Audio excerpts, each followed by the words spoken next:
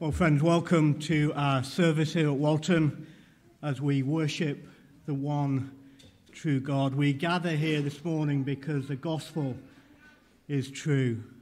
The good news that Jesus Christ has entered our world. He took upon himself our sin and our shame so that we can be liberated from the power and consequences of our sin. I don't know what you thought of the lyrics that we've just sung. But for me, it's about marveling at the gospel. If we were to have planned our way of salvation as human beings, we would not have had a gospel like that. We would have had ourselves at the center. We would have had ourselves as men and women doing our thing to make ourselves right with God. But that was never possible. The gospel of God, who would have devised this way of salvation? Look at what we've just sang. God who created the heavens and the earth, he slept beneath the stars. He was tempted in a desert that he created. God himself left his throne of glory and walked this earth. God who created and sustains all things, himself washed the feet of his disciples. He fed us with truth. He fed us with bread. He shared his life with the lowest of society. And then he loved and poured himself out in front of those who condemned him to death. Would that have been the gospel that we would have chosen? The answer is absolutely not. And we thank God it isn't. We thank God it is his gospel. And it is because of that gospel that we come and we worship Jesus Christ this morning. So let's begin by bowing our heads and giving thanks to our amazing God. Let's bow our heads.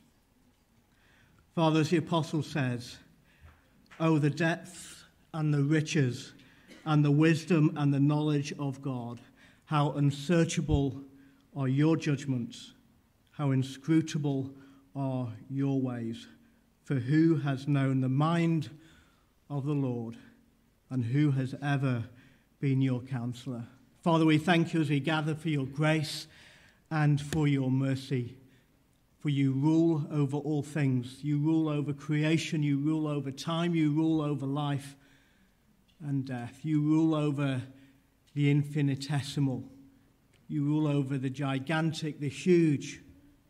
But then you rule over the small, the microscopic, the invisible.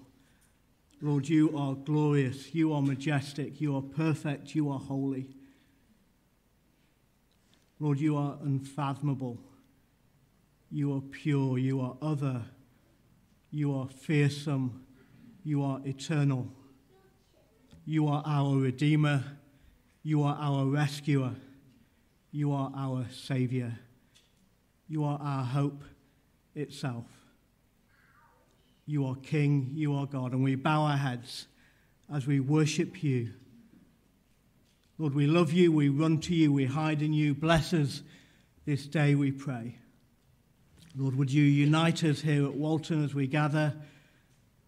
We meet in the name of Christ alone, by faith alone, through grace alone, to the glory of your name. Amen. Amen. Well, welcome everybody this morning. A particular welcome to everybody joining us online. Whether we're meeting here in the building or online, it is great to gather in the name of our Lord Jesus Christ. If you're a visitor and maybe here for the first time, a particular welcome. I trust that you would have already had a warm greeting already. Do please stay behind after the formal part of our service is finished. It's great to get to know each other a little bit better over tea and coffee. Please do stay and join us. A special welcome to our long-standing good friend Paul White, who has descended the hills of Darley-Dale to be with us this morning. Great to have you with us, Paul, and we are so grateful for you opening the scriptures for us this morning. And I'll just ask for you to pass on the love of all of us here to the brethren at Steep Turnpike in Matlock as well. Please do join us if you're able to for our evening service tonight at 6 o'clock. Another long-standing friend of Walton, Mark Foss, will be joining us from Cornerstone in Nottingham. And you will be blessed and you will be encouraged if you come and join us at 6 o'clock. Let's all be praying this week for our holiday club, which starts on Tuesday through Friday. How much would it mean to each of us to see a boy or a girl come to faith in the Lord Jesus Christ?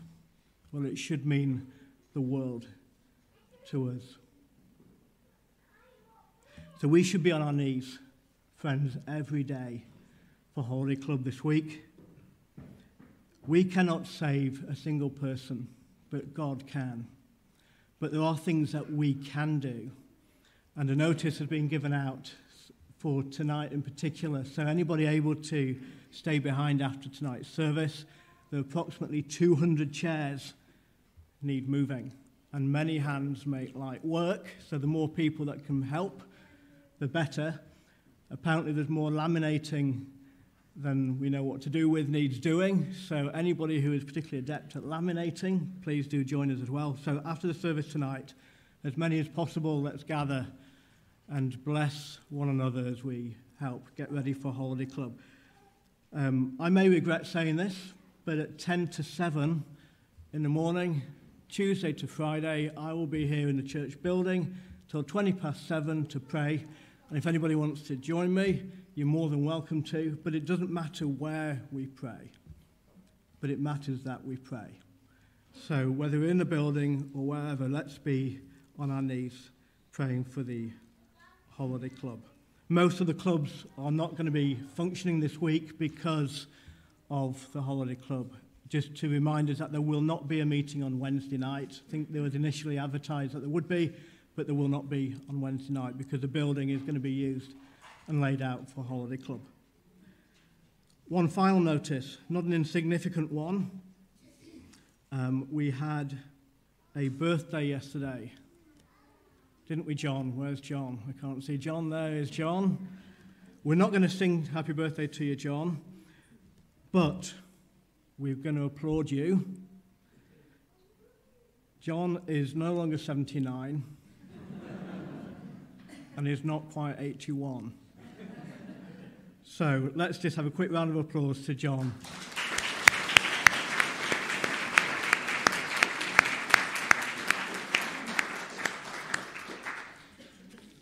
Well, let's sing our next song.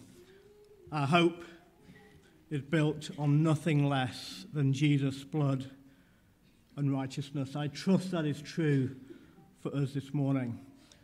All our longings, all our dreams, our confidence should be based on what Jesus Christ has done for us. One recent speaker made this observation, profound, but so very simple and true, and that is that everything outside of Jesus Christ will perish. Everything outside of Jesus Christ will perish. It will not last. It will be destroyed. And therefore we must, friends, put our trust in Jesus Christ, in his work, in his kingdom, which will last forever. Do not trust in that which will not satisfy or will not last. Hope in Christ alone. On Christ, the solid rock, I stand. All other ground is sinking sand. And after this, Mary will lead us in prayer.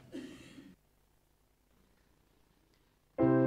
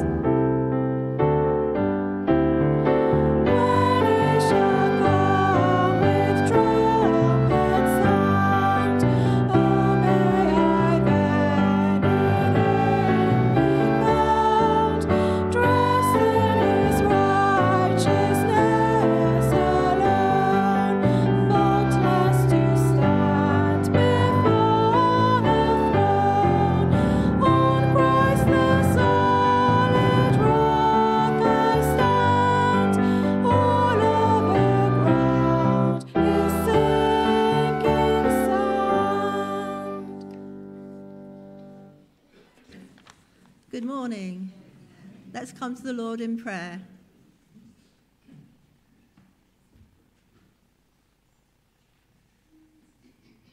Almighty and eternal God, holy and righteous, the same yesterday, today, and forever, we bring our praise and our worship to you. We praise you as our Creator, Saviour and King, Father, Son, and Holy Spirit. Thank you, Lord, for the privilege we have of a relationship with you and with each other in the church, the body of Christ. We thank you for all your many blessings. We rejoice in your love, in your grace and mercy. We rejoice in your goodness and your faithfulness to all your promises. Father, we thank you that in your love you sent Jesus Christ, your Son, to take the punishment for our sins by dying on the cross and rising from the dead. Thank you for all that he suffered in our place to provide our forgiveness. In him we have been made righteous. Through him we have eternal life. Thank you that through Christ we have been reconciled to you. We are your children and citizens of your kingdom. Heavenly Father, thank you for your word, the Holy Scriptures, through which we can get to know you and your ways. Help us to listen to your word and put it into practice in our lives. Thank you for the gift of your indwelling Holy Spirit to empower us to live for you and guide and lead us into all truth. May we walk in step with your Spirit day by day.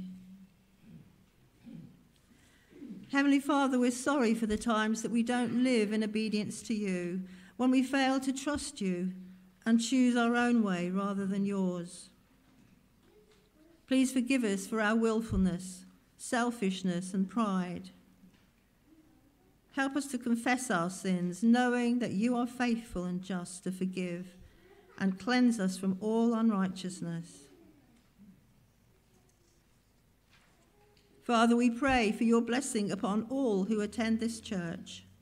Help each one of us to play our part as you lead us. We pray for those in our fellowship who are finding life difficult at the moment, facing the challenges in the workplace, in parenting and caring for loved ones. We pray for those who are housebound, sick or infirm, and those who are grieving. We ask you, Lord, that you will encourage all those struggling at this time. Please bring healing, comfort, and peace, and strengthen them in their faith. Help each one of us to daily cast our cares upon you, because you care so much for us. Lord, we pray for the Holiday Club taking place this week. Thank you for the opportunity to share the gospel with the children. We pray that your Spirit will touch each child, help them to enjoy themselves, to understand the gospel message. May seeds be sown in hearts and minds so that they will come to know Jesus as their Lord and Saviour. Lord, help each child to share with their family what they have learned. We ask you, Lord, to please guide and encourage Tiago and all those involved in assisting and leading the club. Help them to communicate the gospel effectively. We pray for each helper to be a good witness and to enjoy being with the children. Heavenly Father, we pray for many Christians throughout the world who are persecuted for their faith. Please protect and encourage them, strengthen them in their witness. We pray for the various ministries who are supporting the persecuted church, such as Open Doors and Barnabas Aid, and many others, that you would uphold them in their work. We pray for the protection of Jewish people around the world who are fearful as they face increased anti-Semitism. Please help them to turn to you.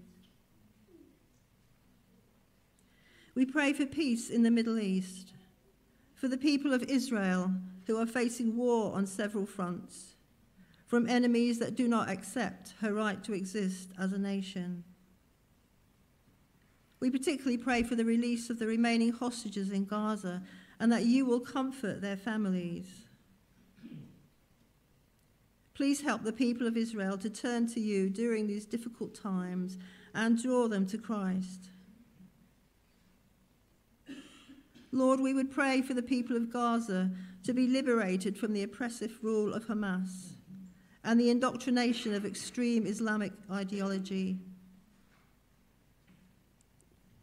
We pray for Gaza to have a new government that focuses upon the welfare of the Palestinian people rather than the destruction of Israel.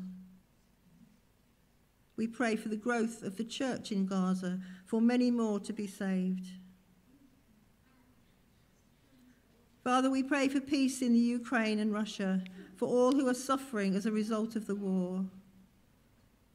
Thank you for the many national days of prayer that have been held in Ukraine despite the war, for the unity between the various denominations and the growth of the church.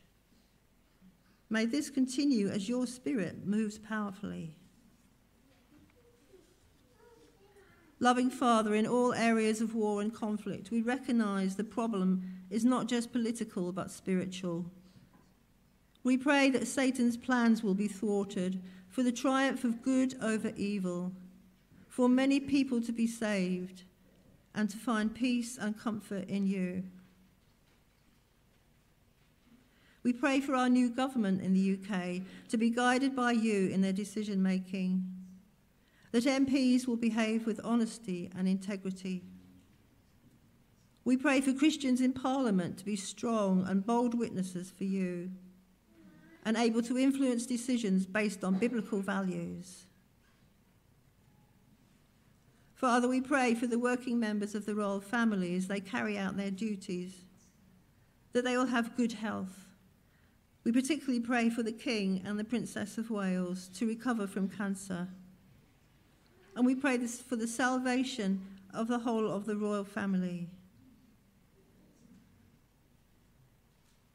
Father, as we continue in our worship today, we pray for Paul as he brings your word.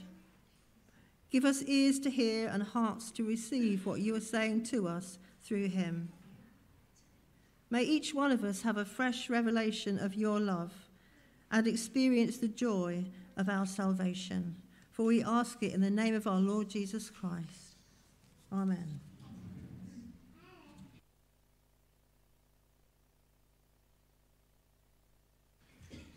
Thank you, Mary.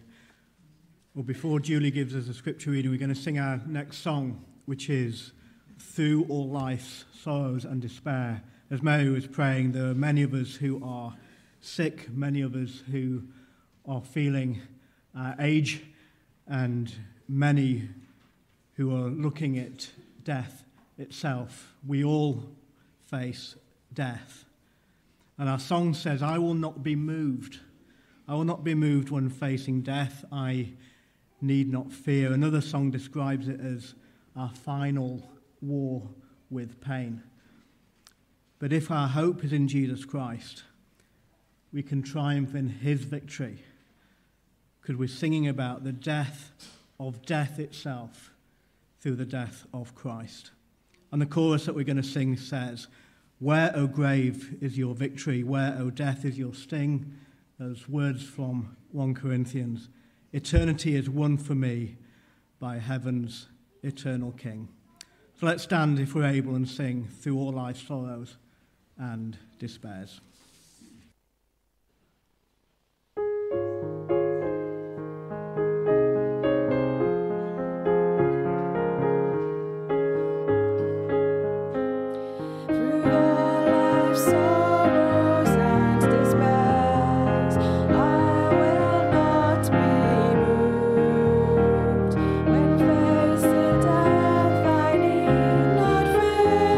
I have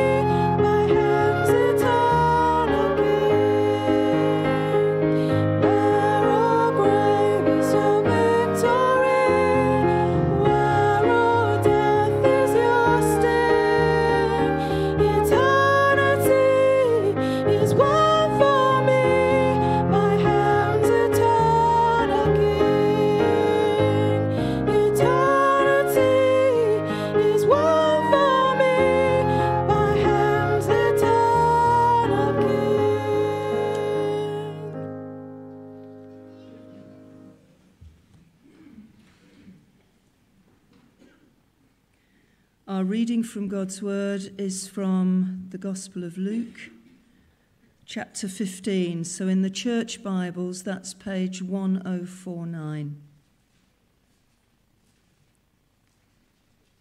Luke chapter 15, beginning to read at verse 11. Jesus continued, "There was a man who had 2 sons. The younger one said to his father, 'Father, give me my share of the estate.' So he divided his property between them. Not long after that, the younger son got together all he had, set off for a distant country, and there squandered his wealth in wild living. After he had spent everything, there was a severe famine in that whole country, and he began to be in need. So he went and hired himself out to a citizen of that country, who sent him to his fields to feed pigs. He longed to fill his stomach with the pods that the pigs were eating, but no one gave him anything. When he came to his senses, he said, 'How many of my father's hired men have food to spare, and here I am starving to death? I'll set out and go back to my father and say to him, Father, I have sinned against heaven and against you. I am no longer worthy to be called your son. Make me like one of your hired men.' So he got up and went to his father. But while he was still a long way off, his father saw him and was filled with compassion for him. He ran to his son, threw his arms around him and kissed him. The son said to him, 'Father, I have sinned against heaven and against you. I am no longer worthy to be called your son.' But the father said to his servants, 'Quick, bring the best robe and put it on him. Put a ring on his finger and sandals on his feet. Bring the fattened calf and kill it. Let's have a feast and celebrate.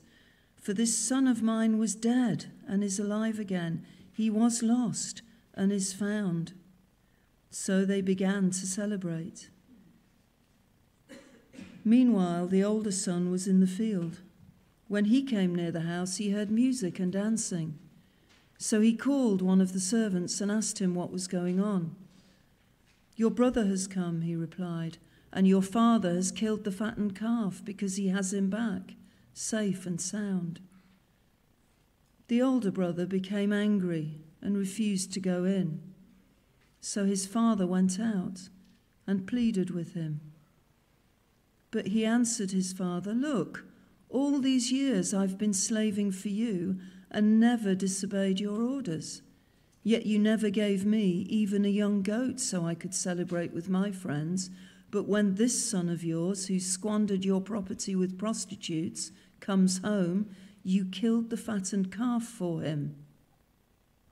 'My son,' the father said, 'you are always with me, and everything I have is yours. But we had to celebrate and be glad, because this brother of yours was dead and is alive again. He was lost and is found. Amen.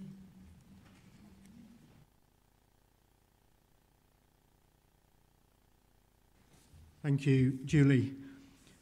In a moment, we're going to sing our kids' song, and after that, Paul will come and preach to us from those verses, and those of primary school age children will leave after this song to go to Sunday school.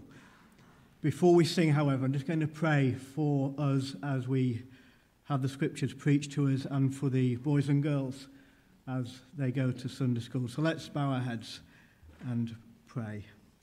Father, we thank you for your word. We thank you that it is living and active. Father, we thank you that it is precious, that it is treasure for our souls.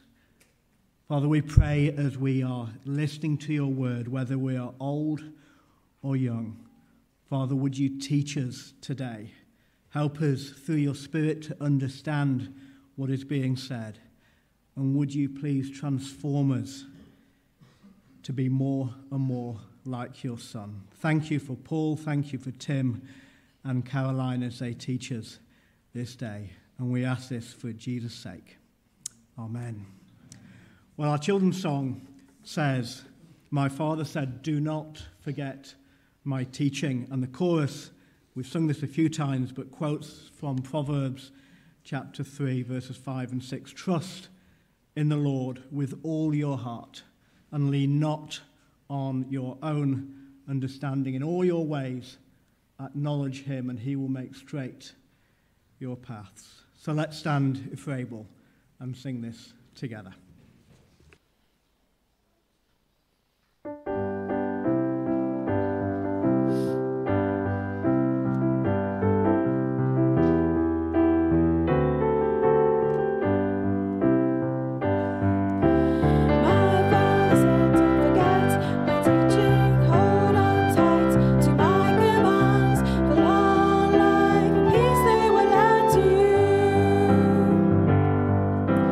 Don't let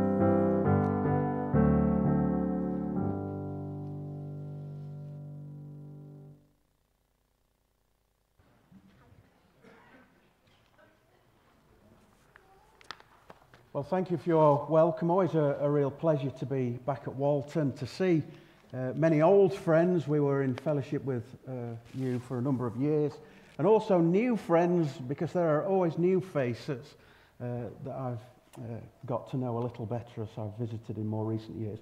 And of course, not a few members of family as well, which always complicates things slightly. And if you saw me in a warm embrace with a woman who wasn't my wife just before the service, then that was my beloved cousin Liz Craig, and of course Mary and John Bird's aunt and uncle. And of course I ought to mention, just so he doesn't feel left out, that on the other side of the family, this is my wife's side of the family, would be Little John Hill. I don't know why we call him Little John, because he's hardly a weed, is he? But I think it's just to distinguish John from my big brother-in-law, John Hill.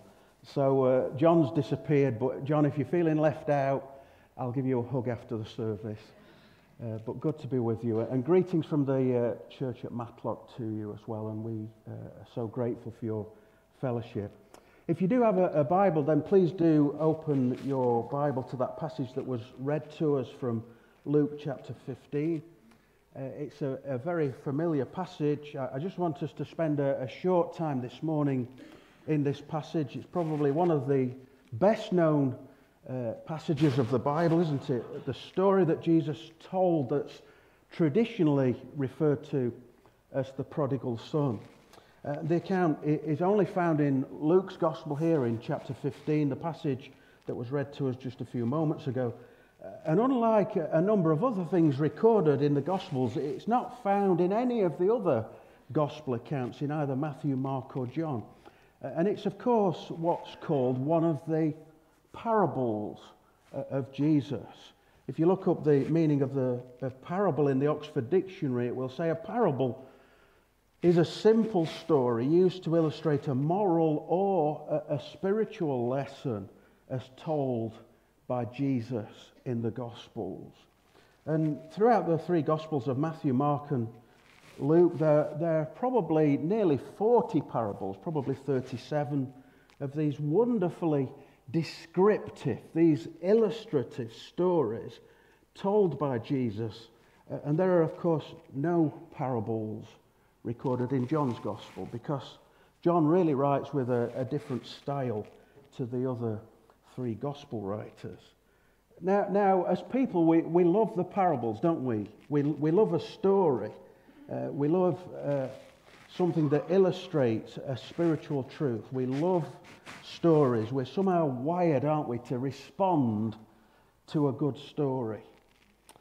How are we to understand the parables? Well, generally speaking, here's just a principle for the parables. We're to understand that they were given by Jesus to fundamentally illustrate just a single truth that he wants us to know. So they're given to illustrate just one truth that Jesus wants us to know.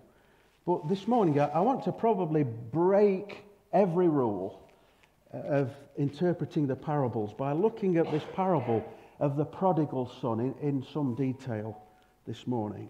Why do I do that? Well, for a number of reasons. Firstly, because the parable of the prodigal is probably the best known of the parables of Jesus. Secondly, it's probably the longest of the parables. It's recorded with a significant amount of detail. And then thirdly, it deals with what I would suggest this morning is the most important subject found in the teaching of Jesus and in the Bible.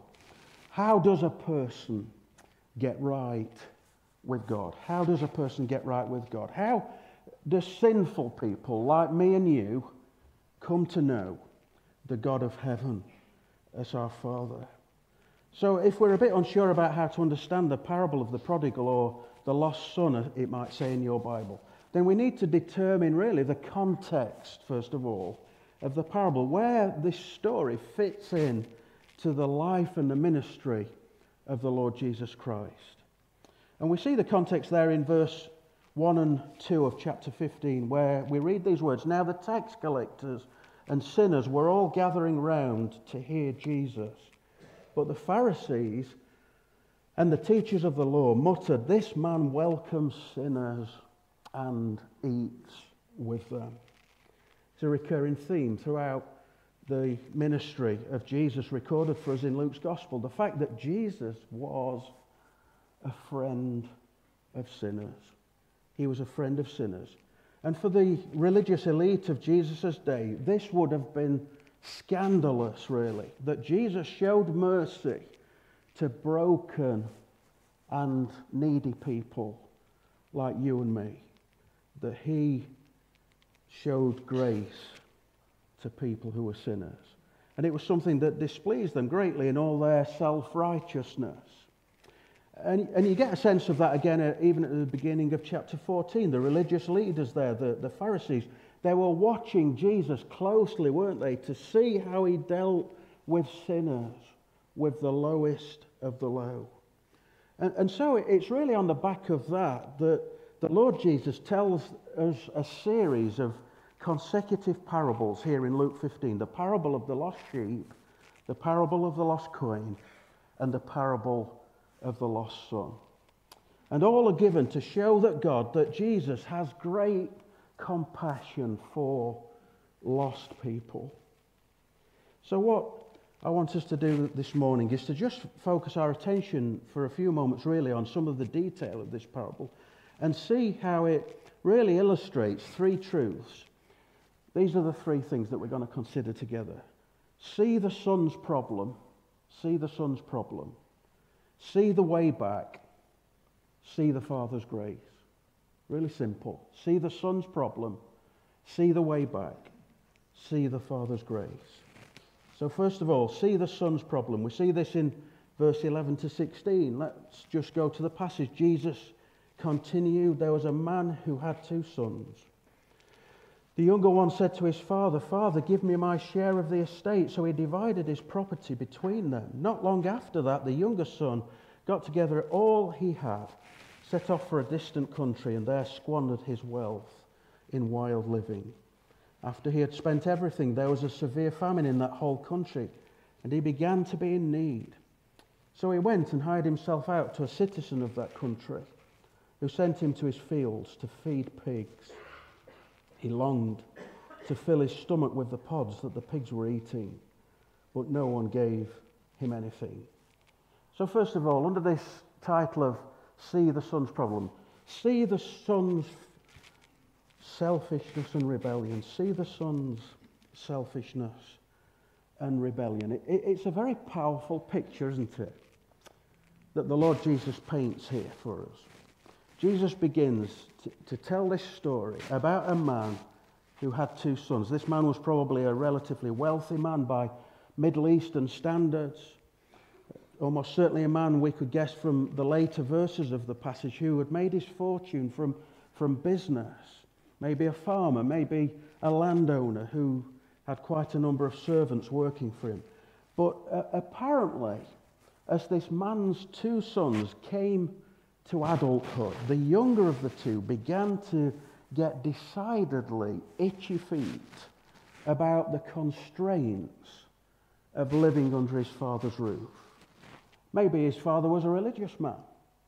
Maybe he was a godly man. Maybe this younger son resented the moral expectations, the constraints that his father had on him. And he wanted to live his life in the way that he chose and go his own way and do his own thing and see how much greener the grass might be on the other side of the fence and let his hair down a little. And he's not keen on waiting till his dad breathes his last before he can get his hands on the inheritance. Now, I don't know whether you've ever thought about this, but this must have been incredibly hurtful to the father. Incredibly hurtful. Here, his son, not content, not having enough respect to do the right thing and to wait for the right time. So this selfish, this arrogant, and let's say this rebellious son goes to the father and says, "I'm off, give me the money now so I can do my own thing and go my own way." It was willful, selfish, and wrong on the part of the son, and it must have broken the father's heart. But, before we're too harsh on the Son, doesn't it remind us of one dimension of how we are? Just one dimension of how we are. It's just one aspect of what the Bible calls sin. The thing that inhabits all our hearts. It's one characteristic of sin, that we selfishly rebel, don't we, against our Father's care and against our Father's rule and against our Father himself, and just stubbornly resist his way and insist on our own. That's me. It describes me. And if we're honest, it's all of us. Like the prodigal here, one characteristic of all of us is our selfishness and our rebellious spirit. But there's another thing described here vividly in this story that Jesus tells here about the son's problem, and it's this. In the story here, told by Jesus, we see that there is separation and distance between the Father and the Son. Now, it's an interesting story. It seems that in the son's haste to flee the authority of his father, the prodigal son is intent almost on putting as much space between himself and the Father as possible. And that's described for us in verse 13, isn't it? Did you notice that? Not long after that, the younger son got together all he had and set off for a distant country, and there squandered his wealth in wild living. In other words, the son isn't content just to be free of the Father, but he actually goes out of his way to get as far from the Father as possible, to be free from his care and free from his influence and free from his sight. And he doesn't stay in the neighborhood, does he? In the same village, or even in the same town, or even in the same country. He deliberately, seems to me, and consciously gets as far away from his Father as he can. We're told in the passage there in verse 13 that he goes to a far off country, probably a pagan nation that doesn't even have the same moral values that his father had. It wasn't even of the same religion as his father. It's illustrated by the fact that eventually he ends up feeding pigs, which would have been anathema, wouldn't it, to any self-respecting Jew. And again, let's be honest, doesn't this describe another dimension of what the Bible calls sin? Wandering from God. Our natural tendency as people is to walk away deliberately from God, to put as much distance between ourselves and God as possible. We reject his very existence. We deny his rule. We're ungrateful for his care. We dislike his presence. Have you noticed that in conversation in this modern culture in which we live and work in, the unwillingness of people to speak about the realities of life? Is there a God? What is life all about? Why were we placed in this world? What's the purpose of life? What is the end of our existence? We have this natural tendency to resist all these great questions about life. And the prodigal can't get away from his father fast enough. He simply can't put enough distance between himself and his father. And that's the condition of every person in the world. Sin puts immeasurable distance between us and God, and always will. There's something about human nature, our natural state, the Bible says, that makes this unbridgeable gulf between us and God as our maker, because God is holy and we are not. And we see here that the son's problem is one of selfishness and rebellion and separation and distance. But we also see here pictured something else about this state of lostness. See the prodigal in waste and want. It's a tragic account as you read it, isn't it? As you read the verses here that Jesus speaks of, just picture this sad saga for a moment. The son has deliberately wandered from the care and rule of his loving father. He's deliberately put distance between himself and his father. And it shouldn't be a surprise to us that there are consequences to this way of living. There are consequences. Listen to the terrible outworking of this son's waywardness there from verse 14. After he had spent everything, there was a severe famine in that whole country, and he began to be in need. So he went and hired himself out to a citizen of that country, who sent him to his fields to feed pigs.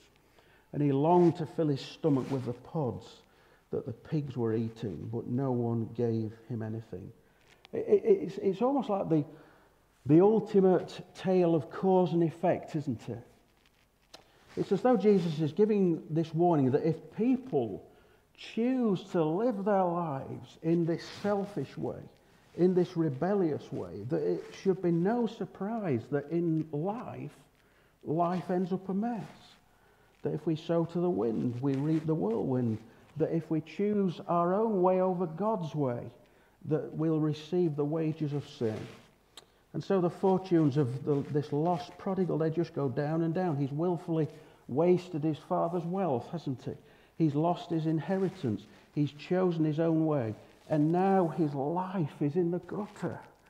He's penniless. He's homeless. And the only work that he can find is an almost unbelievable situation for a Jew to be in. He's feeding pigs. It's unbelievable, isn't it? Starving to death, wallowing in their filth, to the extent that he's eating their food. Just a few weeks ago, we have a guy in our congregation at Matlock, a retired minister who works as a chaplain at Lincoln Prison, and he was giving away a book that told the story of John Newton. It's a very interesting story, the man most famous for writing that hymn, Amazing Grace. John Newton had a very similar story to the prodigal here. He'd been brought up in a Christian home, in a religious home, but he rebelled against his family and against God. And from then on, his life, when you read it, it was a downward spiral of evil and waste. He was court-martialed in the Royal Navy, and then as a slave trader, he eventually found himself as a slave, shackled to a tree, starving in one of the slave stations of Africa. Until one day, on his escape, returning on a ship, he was about to be shipwrecked, and he began to think seriously about life, and he was dramatically converted to faith in the Lord Jesus, a faith that radically altered the course of his life and led him to be one of the prime movers in the abolition of slavery in Great Britain. You see, sin brings the prodigal here to a place of waste and want. And I want to be really clear with us this morning, friends. I speak from sad experience, both in my own life and in the life of others. If we choose the way of the prodigal, we will end up in waste and want. We will end up in waste and want. Make no mistake, sin is real. Sin will ruin us, both in this life and in the next. Sin is the biggest killer in the world. It will kill us if we don't kill sin with the help of Jesus the Saviour and the help of the Holy Spirit. And that's what we see here in the account of the prodigal. Sin is bad news for the prodigal. It's bad news for us. But there is good news as well. Because in this beautiful story told for us by Jesus, we see that there's the way back for lost prodigals. See the way back for lost prodigals there in verses 17 to 19. First of all, under this point, see the prodigal come to his senses. In this sad story, as you read through it, you could be tempted to think that there's no hope for the poor prodigal. He's just going to die of starvation in the pigsty, isn't he? End of story. Mercifully, the story goes on, and remarkably, there's hope. In a miraculous turn of events, we are told in verses 17 and 18 that the prodigal suddenly comes to his senses and says, "How many of my father's hired servants have food to spare, and here I am starving to death? I will set out and go back to my father." Now, when you read that in the passage, it seems just like on the surface, just to be a piece of patently obvious logic, doesn't it? The prodigal, now at his lowest, wallowing with the pigs, suddenly has this thought, hold on a minute, hold on, why starve here when I can go back to my father, where even my father's servants are better off than me? But could I suggest that when Jesus speaks of the prodigal coming to his senses, that there's something more happening here, far more than just a bit of irresistible logic on the part of the lost son. And that this thought, this impression, was dropped into this prodigal's mind and soul because of the mercy and grace of God. And that's the case, I believe, with everyone who comes back to their Father, comes in faith and repentance to the Lord Jesus. It's the testimony of so many here who are Christians this morning, isn't it? We're only ever Christians because God in His grace takes the initiative, because He works in our lives by His Holy Spirit. He awakens us to our danger. He awakens us to the seriousness of our way of life, our sinful, willful rebellion against our God and our Maker. Just a few weeks ago, a chap sat next to me in the church at Matlock, and his name was John, in his 60s. Came from a very non-religious background. Talked to me very openly about how for 60 years he'd lived a pretty successful, pretty respectable life until one day he heard the gospel. He said to me, Paul, it was like someone switched a light on in my mind and in my soul when I heard that good news for the first time. I thought, how have I missed this wonderful news of the gospel, this good news for 60 years? So God the Holy Spirit worked in his life to show him the beauty of the Lord Jesus. And God the Holy Spirit worked in his life to cause him to hear and understand the wonderful news that Jesus forgives sinners by his life and his death and his resurrection.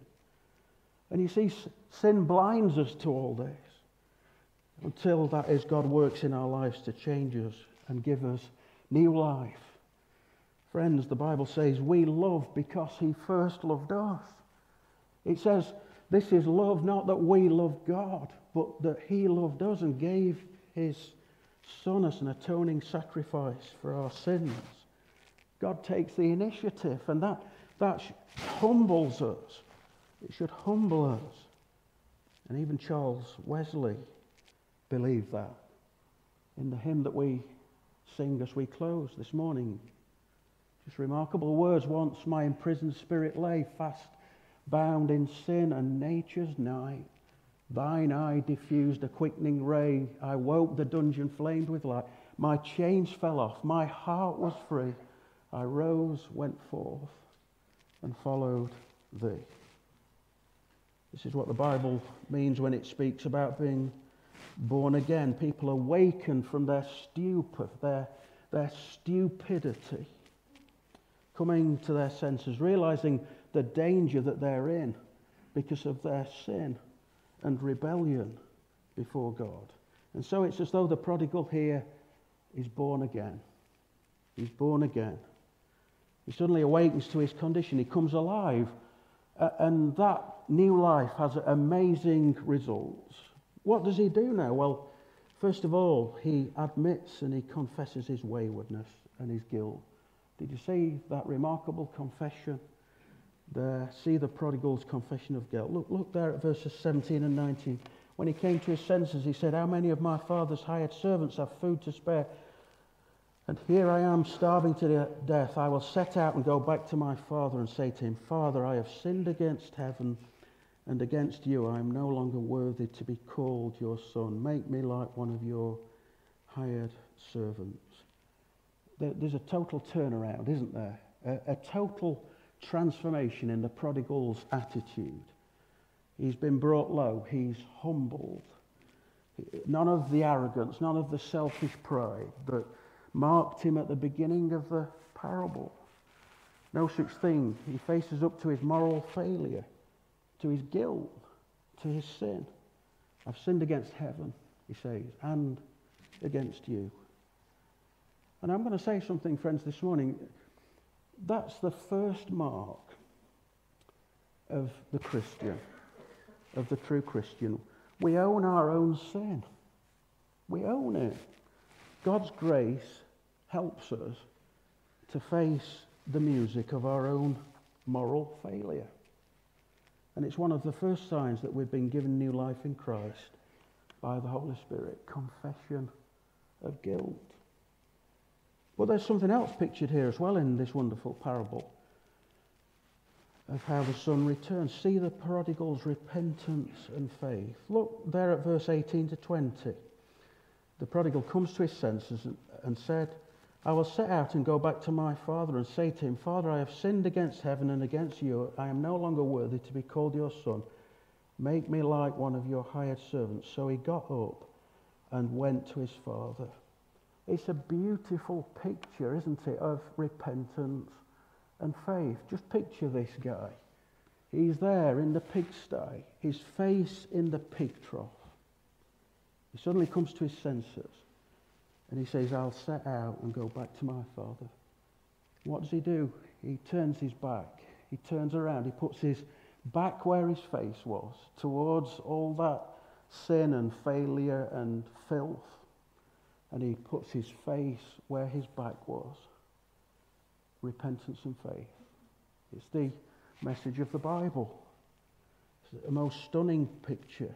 In order to come to Jesus, you see, in order to be a Christian, we must repent of our sin. We must put our back where our face was and put our face where our back was and turn in repentance and faith to the Lord Jesus. It's the uncompromising message of the Bible. It's the message of Christianity. What happens when we do that? Well, lastly, we've seen the son's problem. We've seen the way back. Lastly, see the Father's grace.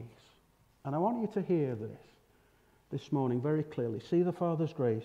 As the repentant prodigal returns, we read this wonderful description of mercy, of grace, as the Father receives his son back. Firstly, under this point, see the readiness of the Father to forgive. See the readiness of the Father to forgive. Take up the reading there at verse 18. I will set out and go back to my father and say to him, Father, I have sinned against heaven and against you. I am no longer worthy to be called your son. Make me like one of your hired servants. So he got up and went to his father. But while he was still a long way off, his father saw him and was filled with compassion for him. He ran to his son, threw his arms around him and kissed him. The son said to him, Father, I have sinned against heaven and against you, and I am no longer worthy to be called your son. But the father said to his servants, quick, bring the best robe and put it on him. Put a ring on his finger and sandals on his feet. You know, when you read those stunning words, you wonder, don't you, how many days, how many weeks, how many months, how many years had the kind father just waited for his son to return? Well, we don't know, do we?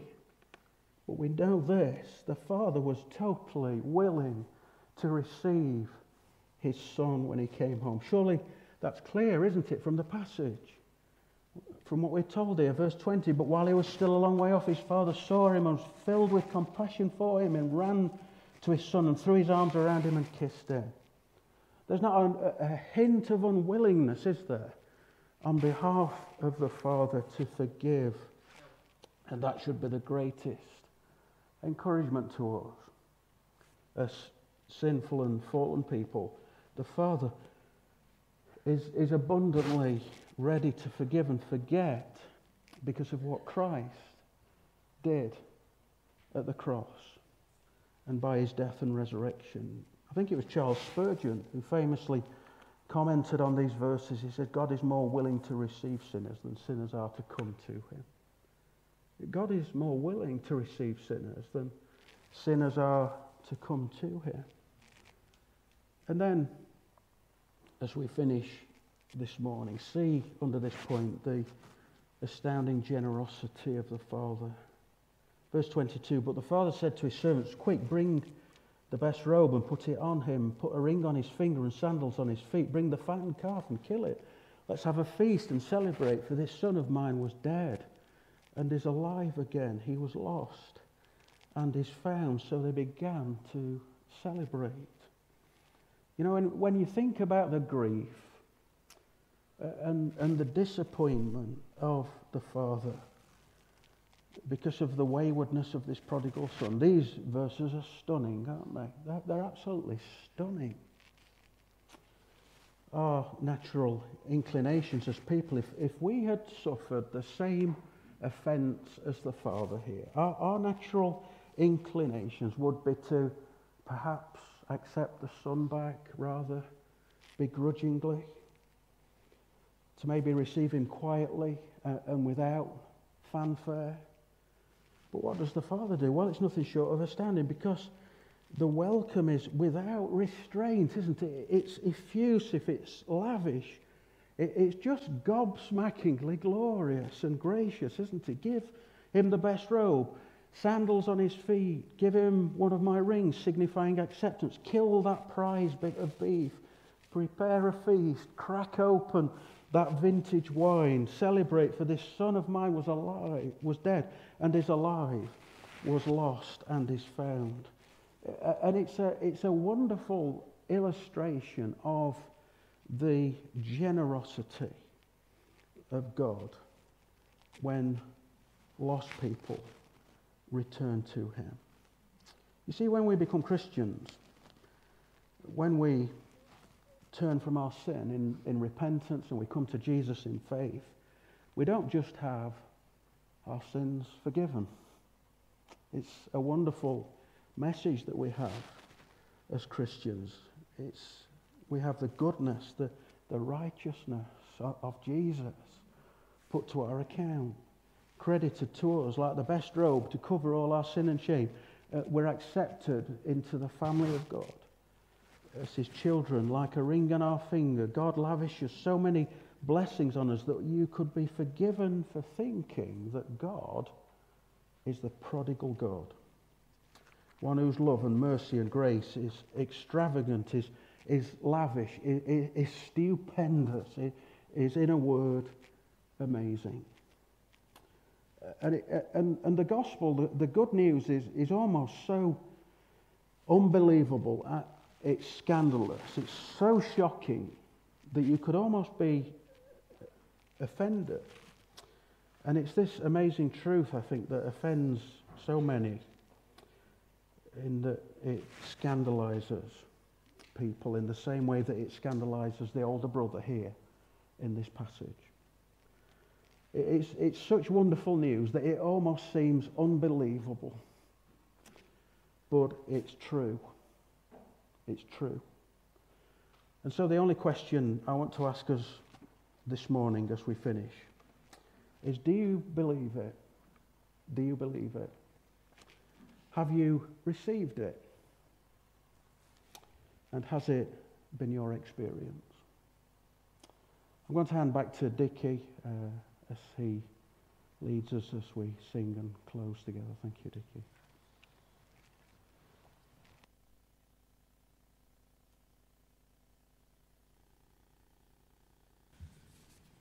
Thank you, Paul. What a challenge that is to us. I'd echo what Paul said there in terms of our response. If we are believers in Jesus Christ, then our hearts should sing at what Paul has shared with us this morning. If we're not believers in Jesus Christ, then flee, friend, to Jesus this morning. We're going to finish with a truly magnificent hymn. And can it be that I should gain an interest in the Saviour's blood? Every single verse of this hymn is full of heart-warming gospel truth. We sing about what God has done through his Son, how he has drawn us to himself, his plan of redemption, his mercy shown to sinners that even the angels, as Peter reminds us, long to look into and understand, how God became incarnate, became as a man and bled for each of us, how the chains of sin's captivity have been broken, and as captives we're released. We have been born again, we are free, with no condemnation ahead of us, clothed in the righteousness of Jesus Christ. What a gospel, what a salvation, what a saviour, what a wondrous story. Let's sing and be thrilled by divine grace. And can it be?